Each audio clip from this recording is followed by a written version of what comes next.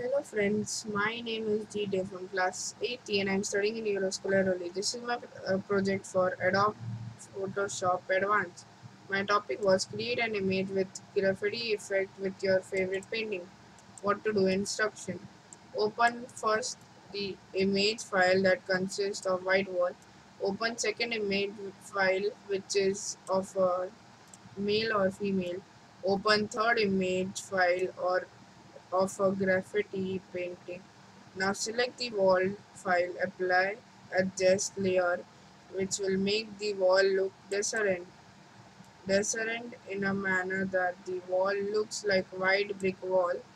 Go to second image file, select the person with selection tool, copy it and paste it in the first file. Also use layer style, give a little drop shadow and embossed effect to the person. With the help of blending mode, make the human figures look as if it, it's painted off on the wall.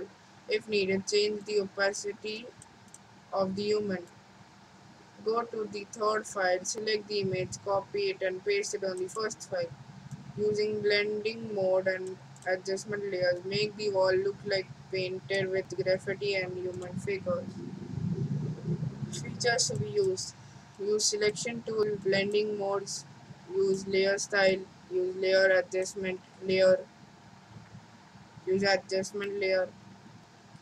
So this is my project, and first, as they said, consists of white wall. So as you can see here, I've made I've put the white wall, then open second image with male or female. So this is the one. I've taken Spider-Man. Open third image with graffiti painting. So this is the one. Then now select the wall file, applying adjustment layer. So I've done that and it is looking like this way. By putting it, I've done it to divide, and so it is looking like this way. Then next, so descend in a manner that the wall looks like white brick wall. So it is not looking so much, but I tried my best. Go to the second image file, select the person with, so I've done that, and then I've taken two, copied it and pasted. Then give a little drop shadow and emboss figure to the person. So as you can see here, emboss, and I've changed it, and your drop shadow, and even your, as you can see, this and this. Now now with the help of blending mode, make the human figure. So for I have made that blending mode by, you might be not able to see, so I've taken it here. So this is the way, and then the blending I've already shown you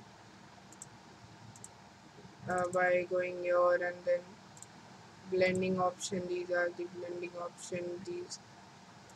Then next is go to the third file, select the image, copy it and paste it. So I've copied it and pasted. Then use the blending mode and adjustment layer. So then next, I've gone here, and then the levels I've changed it, as you can see here. Now it's become two layers. I'll delete this one. So if I put this, you can see the slight difference. Then make the wall look like it's painting of gravity, so it's looking like that, and I've added something extra. So superhero, the Spider-Man. So I finished everything. Thank you friends for watching this video. Hope you like